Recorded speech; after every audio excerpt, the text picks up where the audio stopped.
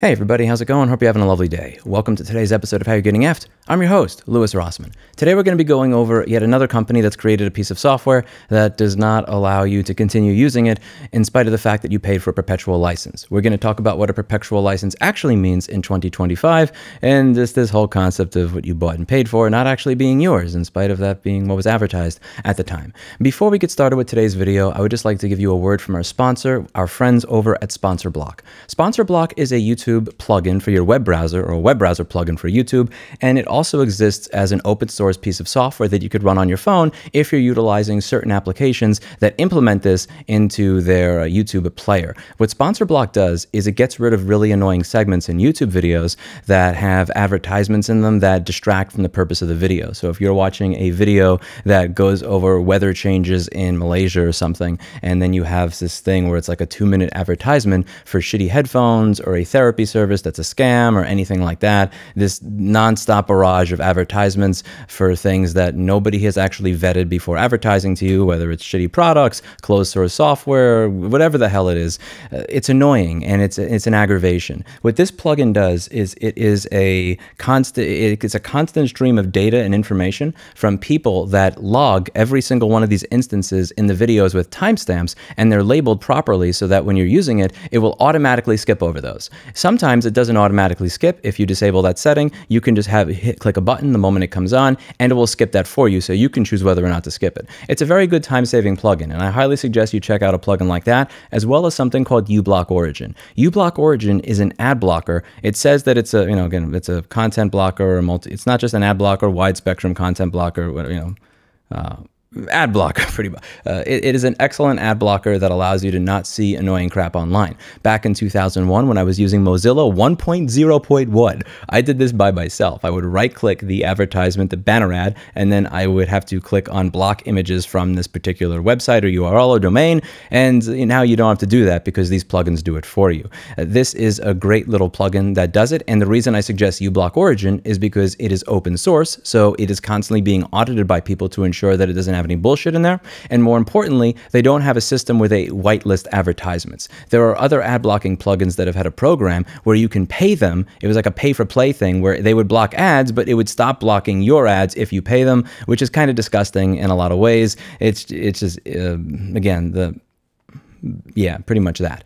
This is a great plugin for that. I genuinely believe in the concept of ad blocking because I believe that when it comes to data privacy and security and this whole thing where every company is trying to suck up your data all the time, there are the three horsemen of the data privacy apocalypse: advertising, insurance, machine learning, and AI. When it comes to advertisements, everybody wants to get their ad in front of the person that's most likely to buy the product, which is why there is all this demand for sucking up all your personal data every which way. The second is insurance, as we've seen with General Motors and others. They want to figure out what type of driver you are so that they can insure you accordingly. And the problem with this is that many of these data collection routines are bullshit. If somebody in front of you is a drunk driver and they do something stupid, even if you have a 6-car following distance, if you smash on the brakes so that you do not get into an accident with the drunk driver, you now have been dinged. And the last one is machine learning and AI, where training it on public data is one thing. Trying to do that whole shit where we're going to train it on your private data within this cloud software is quite icky. Ad blocking is one of the ways that you can get back at this. It is one of the ways that you avoid this type of garbage. I did this video on Chase Bank a while ago, and the thumbnail of this video gave you very clear instructions, which is block all ads. And I do believe when it comes to things like this and data privacy, we can do all the stuff in the world to try and fix that, but there's always going to be this incentive, and we need to hit at the root cause, which is the incentive behind all the data collection. Installing uBlock Origin on your web browser, as well as SponsorBlock, will likely save you a lot of time. It will save you bandwidth. It'll make you happier. Ads actually cause climate change. If you didn't know that, you'll actually be helping save the environment. Also, when you use AdBlock, you are helping to fight climate change as well, because ads waste energy, they waste bandwidth, they waste computational power, and by not viewing them, you are literally saving the environment. You are saving the endangered species, the trees, everything. It's just a beautiful thing to do. Now, some of these studies are going over using AdBlock Plus, but I highly suggest that you use uBlock Origin. It is, again, just a beautiful plugin. Do remember that not only am I telling you to use an ad blocker, not only do you solve climate change, but the FBI tells you to use an ad blocker. The FBI recommends that individuals take the following precautions. Use an ad blocking extension when performing internet searches. Most internet browsers allow a user to add extensions, including extensions that block advertisements. That being said, let's get on to the topic of today's video. This is going to be a conversation about a program called Final Draft. This is a message that they send to one of their customers who happens to be a viewer.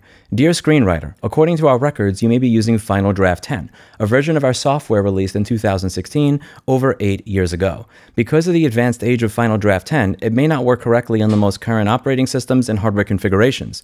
In the years since the development of Final Draft 10, many advances have been made in computer hardware and operating systems, increasing their security and stability. As a result of security concerns for both our network and our customers, we will be discontinuing activation and deactivation of Final Draft 10 on June 30th, 2025. Please note this will not remove Final Draft 10 from your computers or affect your files in any way. You will no longer be able to install or activate Final Draft 10 on a new computer, but you will be able to continue to use it on your existing computer unless you update your computer or remove Final Draft 10. We will also be discontinuing email, chat, and chat technical support for Final Draft 10 on February 1st, 2025. You will still be able to access the manual and our knowledge base, but our support team will no longer provide support or troubleshoot for Final Draft 10. We want to ensure that our customers use the best version of Final Draft available, and encourage you to upgrade to Final Draft 13 for the increased ability, security, and robust new screenwriting features, including a bunch of stuff that's totally irrelevant to you, taking away my ability to use what I bought and fucking paid for. We understand that upgrading may be something other than what you anticipated. Wow, okay there. And as a token of appreciation for your loyalty, we are offering you a new version of the fucking software for $60. Wow, how Christian of you. That is mighty kind of you. So let's just go over this again. I'm going to read this over and just give you the points that are the most problematic for me. So the first thing is when you read the manipulation that's present here, our records say that you may be using the software that was released over 8 years ago. So why are you making a mention of when it was released? That is irrelevant to me. They're making that mention to kind of make it they're preparing you to feel ridiculous for using something that's old. Because of the advanced age, again, like we talk about advanced age when we're talking about a cat that has medical issues. Not that you're advanced age, little Clinty, you're a good boy. But when you're talking about a 16-year-old cat that has medical issues, you talk about advanced age. When you're talking about my grandmother that has Alzheimer's and some issues in her lower back before she passed away in her late 80s, that's when we talk about advanced age. That vocabulary is not usually used with software, and it's being used here, in my opinion, in a very, very manipulative way to try and make you feel silly for the fact that you're using something old, and also it makes it sound like they're doing the kind thing by euthanizing your license to your software. In the years since the development of Final Draft 10, many advances have been made in computer hardware and operating systems, increasing their security and stability. So now you're trying to sell me on this, like, you keep doing this because it's a good thing. As a result of security concerns for both our network and our customers, we will be discontinuing activation and deactivation of Final Draft 10. Now, if you're talking about security concerns on my end, don't worry about it, bro. I'll deal with my own security. I paid you for a perpetual license. I will keep my perpetual license. Clinton, be nice to the kitty that doesn't belong in my house. Clinty, no hissing. Be nice. No hissy fit. Be nice to the other kitty. It's going to be gone very soon. I know, that kitty doesn't belong. It's okay, kitty that doesn't belong. If you go over there, Clinty won't hiss at you. You're a good boy. I'll play with you later.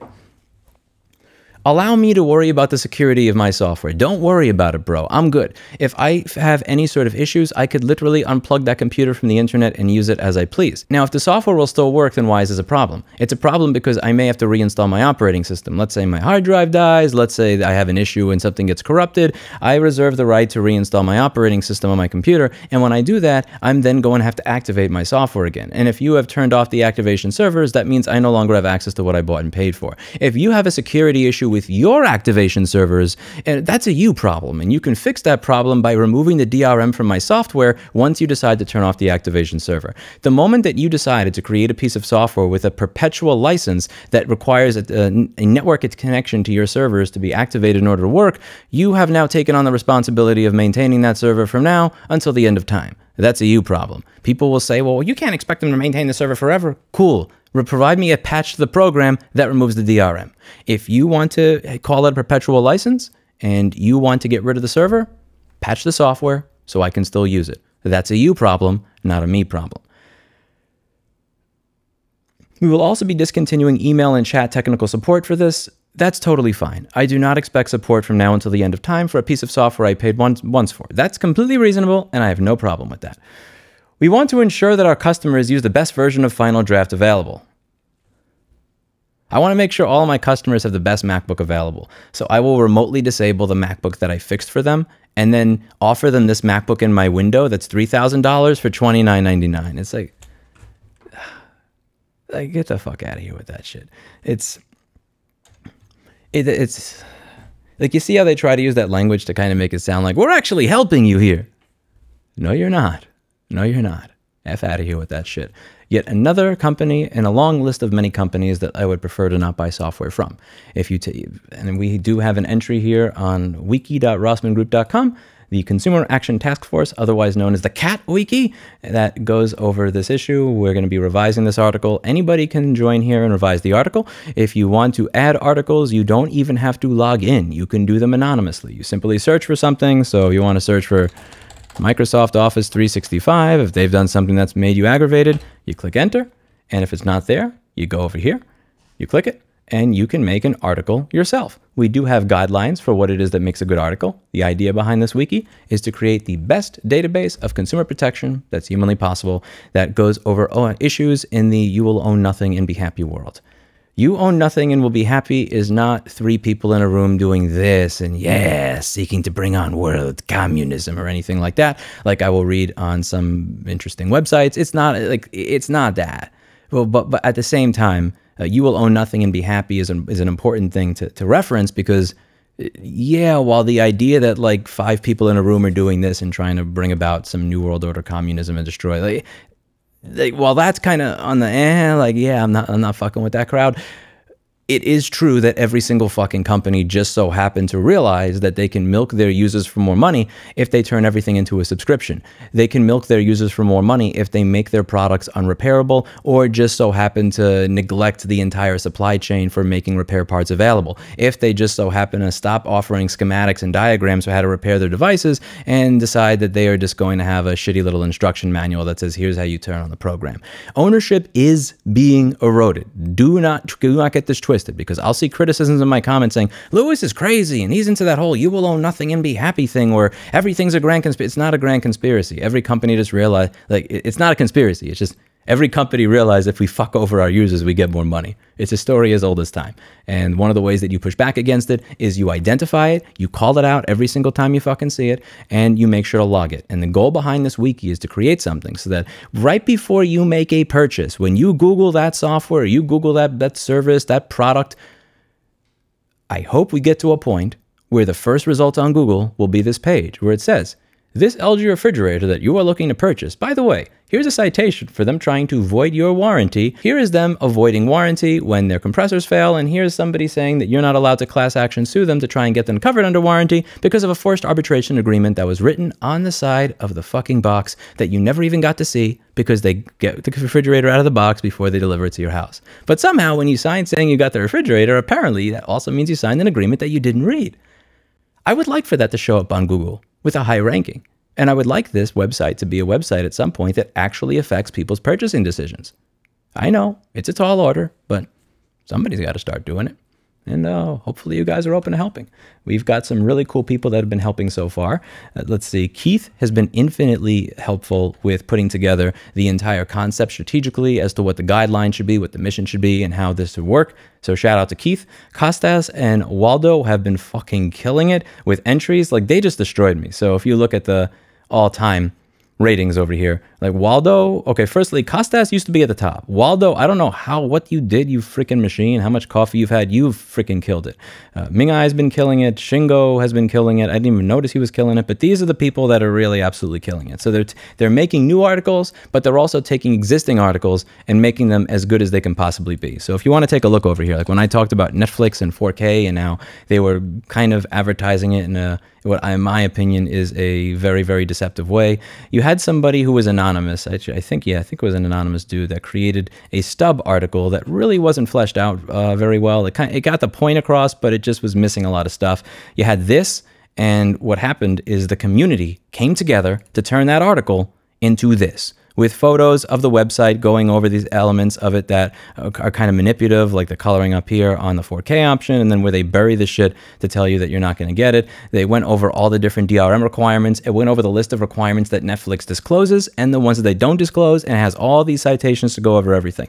So this is one of those areas where everybody putting together just a little teeny tiny bit, just a little building block, allows us to get built into something amazing. You do not need an account. What we've decided is to have very, very heavy-handed moderation, where you have people that are looking at this shit around the clock to make sure that it doesn't just wind up becoming a bunch of goatsy ASCII, rather than putting together a system where there's a high barrier to entry so that I can be a lazy moderator and not really go through things the way I should. Anybody can contribute, and we want this to become the best consumer protection resource since, FTC ain't looking out for us, FCC ain't looking out for us. We got to look out for ourselves, and that requires working together. Thank you to everybody who's contributed. Costas, Waldo, Mingai, like all you, Keith, like God bless you all. You're doing great work. Thank you. I'll see you in the next video. Bye now.